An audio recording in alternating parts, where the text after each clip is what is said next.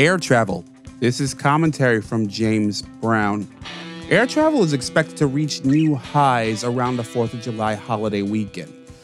Over 32 million people are expected to fly between June 27th and July 8th. That's up 4.5% from last year. The TSA expects over 3 million flyers on Friday alone.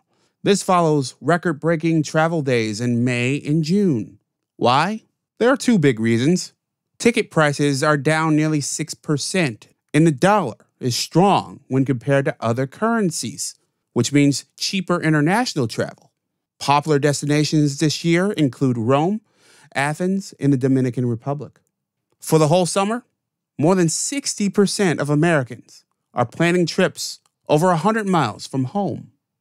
Safe passage. On that note, I'm James Brown, and as always, be well.